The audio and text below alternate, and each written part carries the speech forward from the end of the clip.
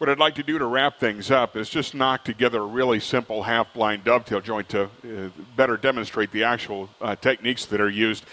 When you make a box joint or dovetail, it helps if you have a pattern to follow to get the right cuts on each board. On a dovetail jig, the pattern is metal. You buy a different metal template to make a different joint. And also, that fact tends to limit dovetail jigs to just a few joints right out of the box.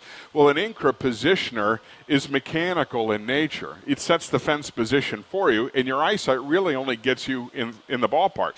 That allows the templates to be visual. And each of these joinery templates slides right into an open slot on the carriage, tells you where to stop and lock it down to produce the cuts on each board.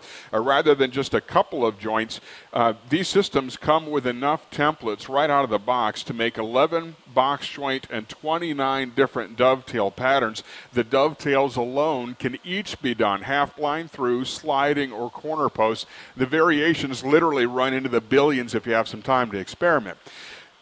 The setup on the templates takes all of 30 seconds, but rather than showing you that, I'd like to emphasize that the systems are completely repeatable as you go back and forth between sawing and routing. Instead of covering any of the setup, it's a lot more fun to go directly right to the setup, the first cut on the setup that I had done previously. We're going to cut the tailboards first. Tail sticking out, no wood at the corners, which is how you can identify those. Very first step looks something like this. This is a dovetail-shaped rabbet. Let's just put a square peg into a round hole when it's time to assemble the finished joint. Tailboards themselves going to go through the router bit upright and on end like so. And as you can imagine, that's impossible to do freehand with any kind of consistency. So the joinery package includes the same extra big right angle fixture as our router systems. And that's what's given the job of keeping everything square to the fence and square to the table as you work. It's worth pointing out, too, in your own shop, there aren't any situations where you're going to clamp in and cut just one of these tailboards at a time. Something you can't do with even the best conventional dovetail jigs is stack in a half a dozen, maybe 10 of those tailboards, cut them at the same time. That's how an INCRA system will be used literally in every project, and it gives you much better efficiency in bigger projects, like maybe doing a dozen drawers for a new set of kitchen cabinets. The information on that template's really simple. If it takes 2 boards to make a corner, the template will have 2 sets of lines, and the lines are just labeled so you can tell them apart. We're going to stop at the blue lines labeled A, right through the hairline cursor in order to cut these tails. First step, just take a nice light pass to break into the board, go to the first line labeled A on the template, and every time we cross a line labeled A, we'll just take another pass. And you can see that it's not necessary to spend a lot of time looking through the cursor, tapping the fence back and forth before you lock it down. You're just getting close. When you lock the positioner, it sets that final fence position for you. When you run out of lumber, the tailboards are done. All we need to do next is cut 3 matching pins to plug those into. Where the tailboards went through the router bit upright and on end, the pin board goes through the router bit flat on the table like so. Now, we don't want to route the entire length of that board. We want to route in just the right distance and stop. That way, when the boards go together, the corner joint's nice and flush on the outside. And you could clamp a board, block of wood up here. That would limit your travel just fine. But to help you set that distance much more precisely, the stop that's in the joinery package is literally a miniature INCRA jig. If you look inside here, there's a rack with teeth, hundreds of them, every 32nd of an inch apart.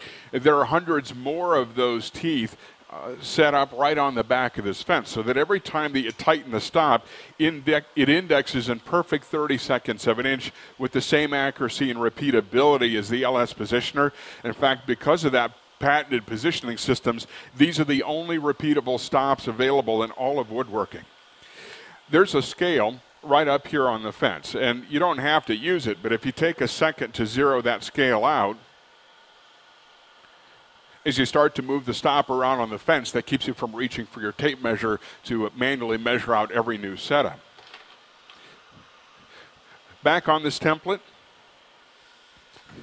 We use the lines labeled A to cut those tails. There's only one other set of lines on it. Those are the red lines that are labeled B.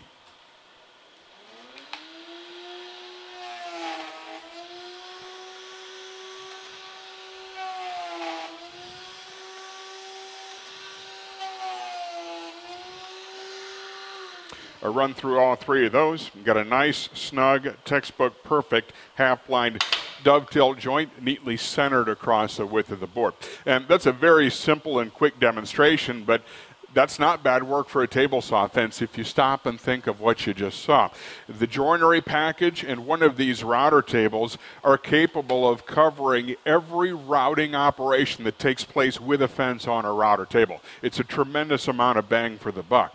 The joinery package is huge. It's a lot of stuff. Both Wonder Fence halves cover every shaping and molding job you can name.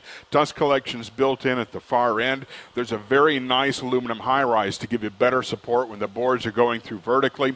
It's our best incremental stop, our biggest right angle fixture.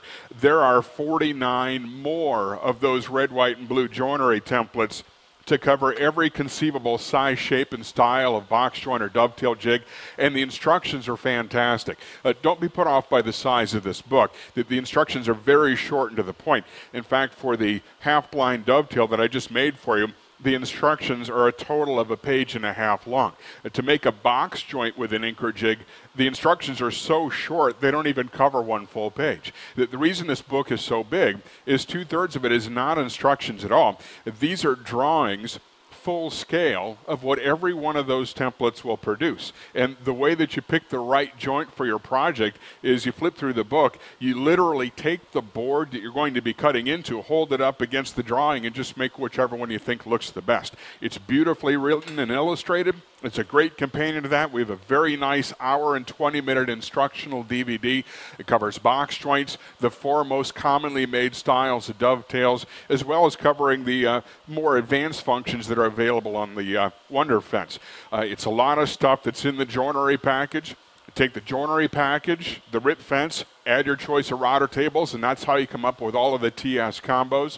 The rip fence and the joinery package without a router table is what you see listed as the TS-LS joinery system. And if you already have a TS set up in your shop, the joinery package is a great retrofit to help you use that same positioner to cover both of those operations. I hope you enjoyed the demonstration. Thanks for joining me here in the shop at INCRA Tools.